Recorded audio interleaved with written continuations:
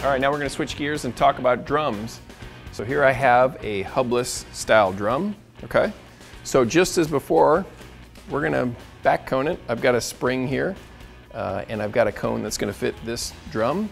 The difference is that we have our two cups. I'm using the smaller cup now on the back side of the drum. And the reason I do that is because I want to make sure that my drum bar can fit in between here, okay? So I'm going to place my drum on the arbor. Then my larger cup goes on. Okay, I'm going to lift it up, center it, make sure it's centering on the cone. Put my spacer on, my quick nut, turning to the left to tighten that up. We're tightened up and we're ready to go.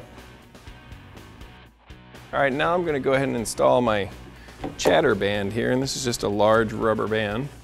See, I've got this nice surface to install it. So what I'm going to do is I'm going to wrap this around, and what that's going to do is that's going to help absorb some of that vibration, because that could affect the quality of my cut. So just wrap this around a few times, keeping it fairly tight. I obviously don't want it to fall off on me while we're making our cut. Now I just slide this around, lift up the rubber piece, slide it under, pretty much like installing a belt. There we go. Now we're going to go ahead and perform our scratch test. It's very similar to what we did on the disc. The difference is we'll be using our drum bar instead. So what we're going to do is we're going to turn the lathe on, and we're going to bring our drum bar into position. Now, just as we did with the rotor, when I bring this in, I don't want to make a continuous cut around. I just want to touch it, okay, and make a scratch. So I'm going to feed this out now, slowly.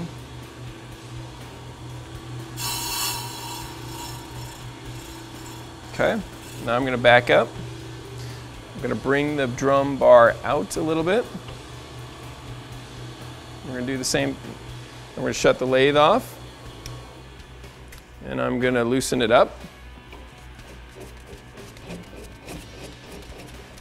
I'm going to remount, basically jumble my situation here.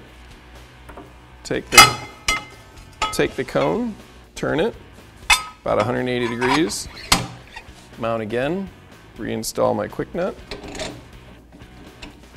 So we basically just jumbled everything up.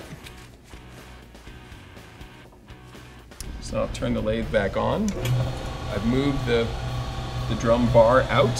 So now I'll just adjust my crossfeed, and again, just make contact with the rotor. Now, what you'll see here is that I've made two shallow cuts, but they're continuous all the way around. That basically means I don't have any run out in this setup. So it was a perfect cut. Normally what you're gonna see is there'll be a little bit of run out in it, and you'll see two scratches. You want those scratches to be even, about the same length and right next to each other. But in this setup, it basically shows that I had no run out because it's been cut already. And so we got a good result. Okay, so now our scratch test, we passed our scratch test, so I'm gonna go ahead and make a cut. So what I'll do is I got my drum bar roughly in the middle of the rotor. I'm gonna bring it out until I make contact.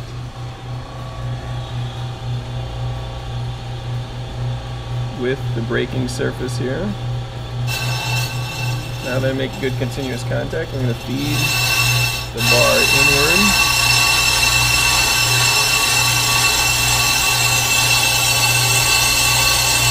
Till I get to the end of the braking surface.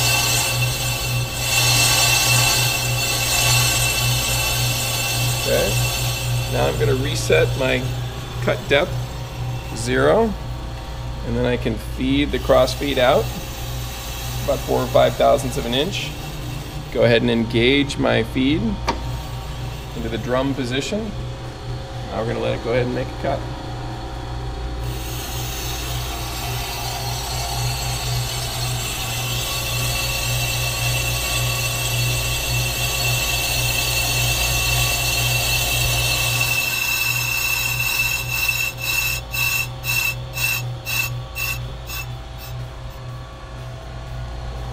And now we finished our cut. We'll go and shut the blade down. This concludes our video. If you have any additional questions, feel free to contact your Hubless representative for a demonstration or for additional training. Thank you very much and have a great day.